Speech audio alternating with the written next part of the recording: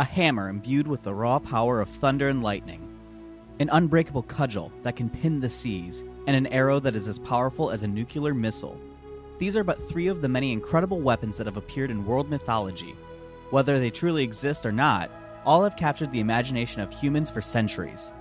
In some cases, these powerful mythological weapons are even academically recognized as important cultural icons. In other words, they don't simply represent power or blessing. They are also symbols of authority, wisdom, and divine salvation. In today's video, we'll walk you through 20 of the most powerful and magical weapons that have appeared in mythology from around the globe. So let's start our video with the Trident of Poseidon. Even if you're unfamiliar with the Greek myths involved, you would surely still associate the trident with the sea. The representative weapon of Poseidon, the Greek god of the seas, the trident was forged by the Cyclopses and is capable of controlling or creating all forms of water. Within Greek myths, Poseidon also used the trident to create a horse and to root the sacred island of Delos to the seabed. With Poseidon also a god of earthquakes, it is naturally assumed that the trident is capable of shaking the earth too. For number 19, we have Zeus's lightning bolt. Often referred to as Zeus's thunderbolt, the signature weapon of the king of the Greek gods was forged by Cyclopses and given to him to aid in the overthrowing of the Titans. A symbol of Zeus's domain of the sky, the powerful mythological weapon was subsequently also used to defeat other enemies of the Greek gods, the most notorious of which is the giant Typhon. Hesiod's Theogony detailed the epic battle, which offers a clear picture of the power of the bolt. The serpentine Typhon was described as immense, with wings and with 100 heads of fire-breathing snakes on its shoulder. Despite such fearsome features, Typhon still readily fell when struck by Zeus's lightning bolt. In fact, it was implied that the monster stood absolutely no chance against the weapon. In our number 18 spot, we have Rui Jingubang. The signature armament of Sun Wukong, the Chinese Monkey King, Rui Jingubang means the as-you-wish golden cudgel in Chinese. Unbreakable and capable of shrinking or enlarging to incredible sizes, the weapon has a perfect complement to the Monkey King's agility. In Journey to the West, Sun stylishly defeated numerous gods and demons with it. The weapon wasn't created by Sun though, neither was it even a cudgel to begin with. Before Sun stole it from the Eastern Ocean Dragon Palace, the artifact was known as the Dinghai Shinzin, or Ocean Calming Magical Pin. No more than a huge iron pillar, the artifact was supposedly used by Yu the Great to measure the depths of the world flood during ancient times. After Sun lifted the pillar, it shrunk to the size of a cudgel. Its name and weight of 13,500 caddies were then revealed via inscriptions on its surface. Thereafter, the pillar became the permanent beloved weapon of the mighty Monkey King. Moving on to our number 17 is the Axe of Pangu. In Chinese mythology, the world in its present form is said to be the work of the giant Pangu. Himself born of the primordial chaos that existed before everything, Pangu split the sky from the earth with a mighty axe. He also kept pushing the sky upwards till he died. Famous as the legend is though, Pangu's axe hardly appears in other ancient Chinese myths. On top of that, any actual mention tends to be brief. With that said, the axe is increasingly featured in Chinese video games, xianxia movies, and fantasy television series in modern times. Next up, we have Kusanagi no Tsurugi. The most powerful sword in Shinto mythology is more than just a Japanese mythical weapon. It also represents the divine right of the Japanese royal family to rule the Japanese archipelago. Part of the Japanese imperial regalia, the grass-cutter sword was retrieved from the carcass of the dreaded Orochi serpent by Shinto's storm god Susanoo and gifted to his sister, the sun goddess Amaterasu. Thereafter, it was given to the warrior Yamato Takuru, a legendary ancestor of Japanese emperors. Capable of controlling winds and with a blade sturdy enough to chip even the personal armament of Susanoo, Kusanagi no Tsurugi is today kept within the Astuta Shrine in Nagoya, though none has seen the actual sword for centuries. In 15th place, we have Mjolnir. Thanks to Marvel Comics and its many movies, the legendary hammer of the Norse thunder god Thor is now famous throughout the world. Described in the movies as forged by dwarfs in the heart of a dying star, Mjolnir was extremely durable, enhanced by a variety of enchantments, and usable only by those deemed worthy by the hammer. Additionally, it could also summon thunder when in the hands of Thor and Captain America. Although, the movies contradicted this by earlier stating the mighty hammer has all along been merely channeling Thor's innate power. Within classic Norse mythology, however, there's no mention of Mjolnir only being usable by Thor. In one of the most famous myths, the hammer was even stolen by a giant. Thor, misled by the mischief of Loki, then had to masquerade as a bride to reclaim it. In the Prose Edda, Thor also used his hammer to confer blessings. Additionally, the ancient textbook highlighted that Thor must use Mjolnir together with his enchanted gloves. Next, there is Gungnir. The most famous Norse mythological weapon after Mjolnir, Gungnir is the spear of All-Father Odin, one of the most important Asgardian gods and the father of Thor. Forged and originally owned by dwarves, the spear was swindled from them by Loki and then given to Odin. The Poetic Edda and the Prose Edda contain little else information about Gungnir other than the runes being carved into the tip, as well as stories of Odin attacking the monster wolf Fenrir with it during Ragnarok, and that the spear is so well balanced it will always hit a target no matter the skill of the user. Jumping forward to pre-modern times, Richard Wagner made several mentions of Gungnir in his famous operatic cycle, The Ring of Nibelung. Other than breaking the sword of Sigmund with it, it was also described as made from the wood of the world tree Yggdrasil and full of runes that empowered Odin. In our 13th place spot, we have the Spear of Longinus. More of a religious icon rather than a weapon, the Spear of Longinus is in Christian traditions the lance that pierced the side of Christ during his crucifixion. Mentioned very briefly in the Gospel of John, the actual act was not to further torment Christ, but to verify that he was dead. Interestingly, the book also never identified the soldier guilty of the act. The name was only mentioned in the apocryphal Gospel of Nicodemus. For Christian theologians, more important is the phrase, "There came out of blood and water," from John 19:34. The phenomenon is interpreted as Christ being both God and man. Today, several relics in the world claim to be the Spear of Longinus, or to contain parts of it. None are, however, religiously verified or universally recognized. In pop culture entertainment, the spear is also often depicted as a powerful mythological weapon capable of many miracles. Given that the tip was once stained by the blood of Christ, one can safely say all such depictions are not far-fetched. For powerful item number 12, we have Excalibur. The sword of King Arthur requires little introduction. Numerous appearances in pop culture entertainment have also imbued England's most legendary and possibly most powerful sword with a vast variety of powers. Within classic Arthurian tales, though, Excalibur is more of a representation of the virtues a king should embrace, rather than a fantastical weapon. Like the Kusanagi no Tsurugi, it also has a symbol of rightful and desirable rule. Nonetheless, most classic tales still describe the mighty sword as exceptionally powerful in the hands of Arthur.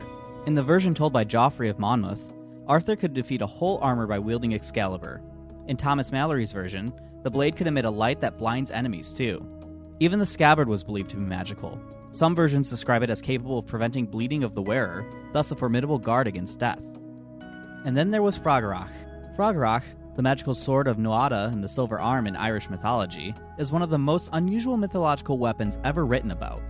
Nicknamed the Whisperer, the sword would whisper when one wields it while standing atop the Irish stone of destiny, Liaful, but this would only happen if the wielder is a rightful owner.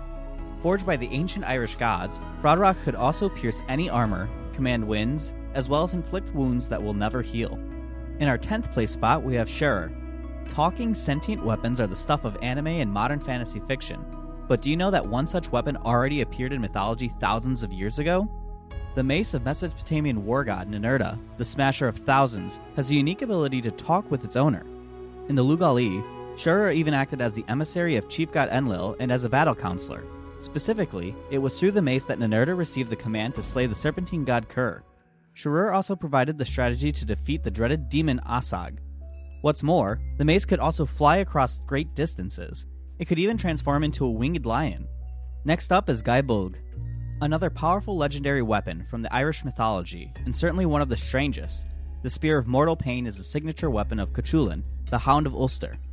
It was gifted to him by his teacher, the female warrior Scatach. Scatach only taught Cuchulainn the proper way to use Gaibulg. In other words, no other man can properly wield the weapon. Made from the bones of a sea monster known as the Caruid, the most unique and gruesome feature of this javelin-like weapon is, in turn, the way it decimates its victims.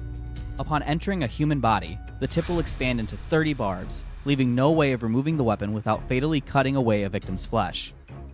Our number 8 powerful weapon is the Sudarshana Chakra. The signature armament of Vishnu, the Hindu god of preservation, the Sudarshana Chakra is a disc-like, spinning weapon described as having 108 serrated edges. Among its many religious associations, the disc is most famous for representing the Wheel of Time. Described in the Puranas as forged from the same solar material Shiva's trident is made of, the weapon was famously used by the preserver god to behead the prideful asura Svarbhanu. In the Mahabharata, Vishnu's avatar Krishna also used the disc to behead the offensive Sisupala, and to create a fake sunset by blocking out the sun. Powerful weapon number 7 is Shiva's Trishula.